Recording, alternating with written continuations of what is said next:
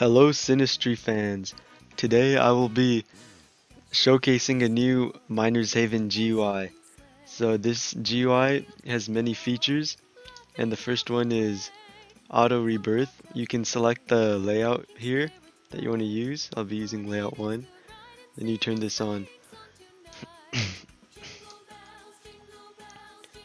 You can also do a wait to skip feature, so it only rebirths when it says you have that many skips to do.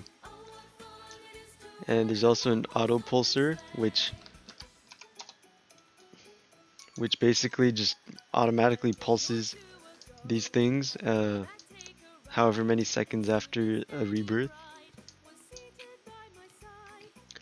And there's also auto remote and auto excavator, which we don't need for this setup, but yeah, that's basically it for this first page. You can create TP along with this as well, and it's fully compatible with the auto rebirth, so it'll never break. You can do both at the same time. And auto AFK or anti AFK is always on, so you'll never be kicked as long as you have the script executed. There's also a crate opener, which you can select which crate to open. Let's say you want to open regular boxes, you can do turn on or off clovers, and then you can start opening and you'll see it start to pop up. Yep, there it is. And I'll just keep opening.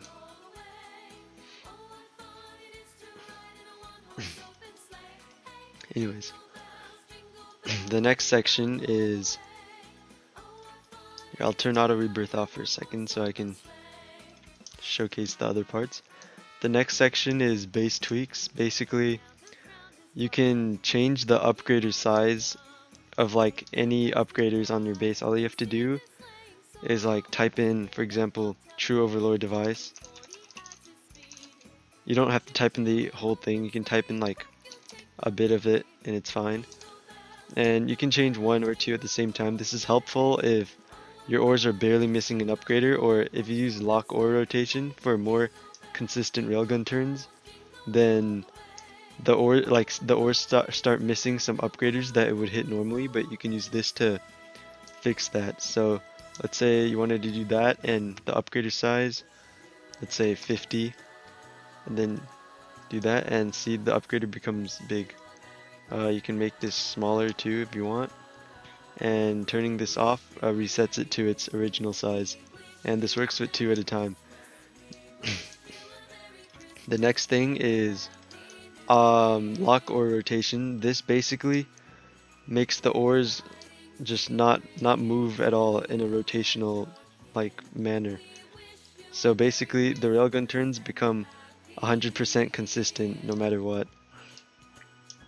And yeah, it's pretty useful, but it like makes you miss some of the upgraders sometimes, which is what this feature is helpful for.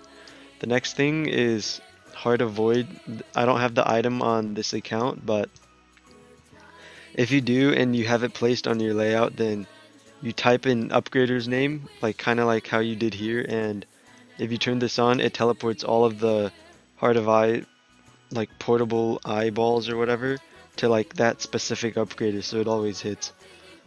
The next section is webhooks, and these are very helpful for remaining unbanned. If you are part of the community on Miner's Haven, you can use this as you put your one Discord webhook link in here, and if you turn this on, it will send a message every time and that you rebirth with the script, and I'll put a picture of what it looks like here. And the second one is for shinies. You can do the same link and they'll send to the same channel, or separate ones if you choose. And you can put an option for it to ping you on when you get a shiny, and you turn that on by this. I'll show you a picture of what that looks like too here. Alright, and the next section is leaderboards. So a lot of high life players, or at least when I was a high life player, I was life 2.6 million before, but yeah, this would be really helpful if you're auto farming and you don't want to, teleport to the leaderboards to look. You can just click here Yeah, see how this one didn't work? That means the leaderboards in game are like refreshing right now, but once they're refreshed, you should be able to click this and it'll refresh. But yeah, you just gotta give it a bit. But so like you can use this to view all 8 leaderboards in the game basically, like most you see, and see it refresh now. So this is here. And yeah, you can basically just see this all from the GUI. The next thing is NPCs. This one is pretty self-explanatory. You can open the craftsman, masked man. It's not selling anything right now. And this and these GUIs also work, so you can like buy stuff from craftsman and stuff. And the teleports are like pretty self-explanatory too. Like masked man is here. Far Guild. Dago teleports you straight inside of his little chamber. Wizard Tower, well, should do the same thing. Messed up over there. And Spook McDuck, same thing too. And yeah, that's basically it for that part. And layouts. This one is really cool. So in game, you usually only have 3 layouts, but and let's say they're all filled up like they are here, and you want to save more layouts. So let's say I wanted to save like these things and like a couple of this. Say I wanted to save that layout too. So I can do save external layout 1, and it'll say it's saved if it worked properly. And then when you unload it and you want to load it again, you can do this and it'll load. And another cool thing about this is it saves between like rejoins. So if you save a layout and you decide to leave the game, join another day, and it'll still be there if you press load external layout 1 or 2, whichever one you saved it to. Yeah, because it saves the thing to a file in your workspace, so it'll always save. Same with the webhook links. You for these 3 options, you only have to put them in one time, and then it'll be there forever. And yeah, if you save again, it'll obviously override the old file. And here, the copy player base. Let's say you're in a public server or a private server with a friend who has a really good setup, and you have all the items needed for it. You just type in their username, not their display name. Like, even part of it should work fine. You press copy layout and it will copy the layout onto your base, and then you can save it to one of these or your actual layouts. I'll showcase that at the end of the video because I don't have someone in this server with me right now.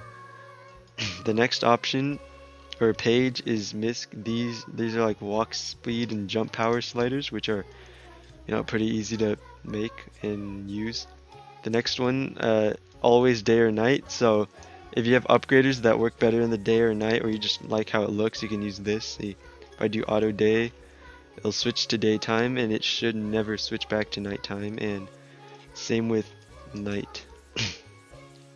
Yeah, it switches to night. And explosion invisibility is so how when you're using a typical in-game railgun setup, there's going to be quite a lot of explosions like here, or if you're just trying to do something and you don't want to see the explosions, you can turn this on and basically never worry about the explosions again. This section is also pretty self-explanatory. This is used with the auto farm here. Basically, when you want it to stop rebirthing at a certain life because you don't want to get banned, like I would say 50k lives a day is about the threshold. If you do any more than that for like a couple of days, you probably get banned, but maybe 60k. So yeah, if you want to go to sleep and you just want to do a couple more, you can use this, type in your life number, which should show here, but I have a spoofer on right now. It's in the GUI too, I'll show you that later.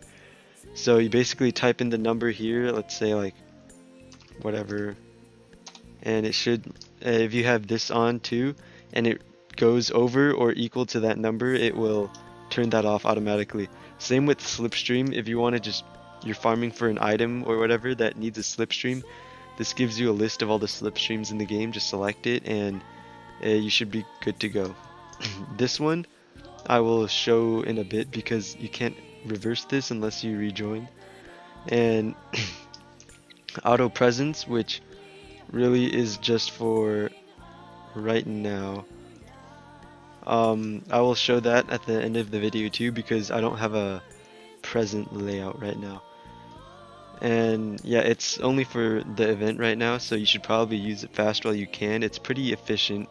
And yeah, universe TP, this one's also pretty self-explanatory. If you teleport to the temple and do all the dialogue, it like lets you skip the Heart of Void maze. You get the Heart of Void badge instantly. And Revenge for John Doe, there's a script built into the GUI for that when you execute it in that place, which I'll show. And same with the normal Void maze. And Spoofer is what I'm using currently. So see how these all say Slender, and like you basically can't like picture which account I'm using from like stats or anything because like you just can't see it. It's for recording purposes only. Like other people in your game can still see your stats, so don't use this script on public servers. In character spoof, this is just makes your character look like this. Invisible base is pretty cool if you want to stream, and since mods can load your setup, you can just use this, so even if they load your setup, they won't know if it's really yours because you're streaming with this on. And yeah, like you just can't see your entire base. Even if you rebirth, and then you load your layout again, it should be still invisible, yeah. So when you turn it off and you want it to go back to being visible, you can just reload your setup like that. And yeah, that's about it. There's a credits page, which is, the whole thing's basically made by me and Discord server. You just click this and it copies the link to your Discord or to your computer. Just paste it somewhere and join the Discord. Okay, now I will showcase the auto present feature. So what you need is this mine, which is from the quest, and the wrapper, and just a layout that produces a present. It doesn't matter what value the present is. This is just to make the present value bigger, but it doesn't matter if it's not that big. So what you do is go in MISC. Once you have a layout like this, you go here and you just press turn on this toggle, and it'll automatically start trying to use your mind to make a present. And with this, I find that a higher ore limit helps, but it doesn't really matter. Like once the presents come, then it does that, and yeah. So I'm gonna make the ore limit a little higher.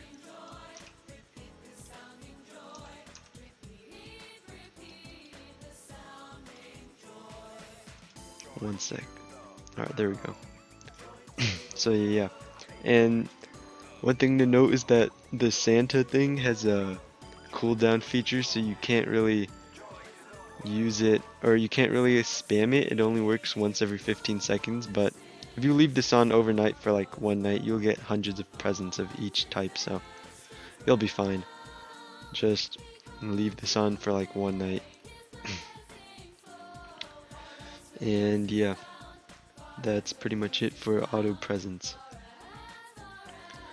Now I'll be showcasing the copy layout script. So here I have an alt account that is loaded in the game with a couple of iron mines on his base. We can go to it to check it out real quick. One sec. Yeah, it's right here. So his name is Nyartos, if you want to ban him, by the way. He's life 1. So yeah, see, there's 3 basic iron mines here. So let's go back to our base, and we type in in the copy layout thing, type in, you don't have to type it in exactly, you can type in part of it and press copy layout, and there it is. That's his base. And it's not like on the edges like his is, because that account doesn't have executive and this account does, so this account's base is bigger, but the coordinates are exactly the same as that in regards to the center of the base at least. So, yep. So now I'm gonna showcase um, the optimized game script and the automatic John Doe script. So if we execute it here, and we go to the optimized game, and you click this, it will delete all the parts except for the bases on the map, and this will just help you, reduce your lag by a lot, because it doesn't render like a couple thousand, probably tens of thousands of parts. And yeah, you can't really reverse this unless you rejoin the game. So the next thing is the John Doe, where if you teleport there, you don't have to teleport there using the script, you can teleport there however you want. But once you're there and you execute the script again, then you're presented with this automatically, and if you turn this on, and you just wait basically. Once he stops talking, then once the zombies spawn, it should... Yep, there it is. Automatically opens up your sword and you can watch them die.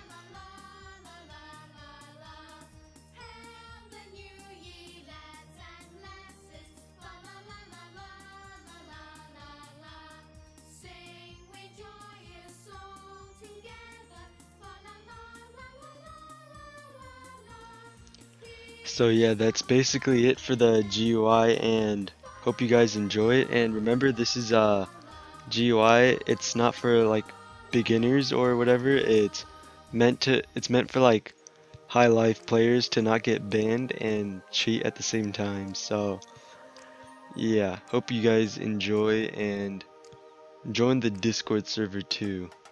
And just don't use it in a public server so you don't get banned. And there's no orb boost or anything in the GUI, because mods detect that super easily and you'll get banned in under 2 days or something, orb boosting. So yeah, enjoy.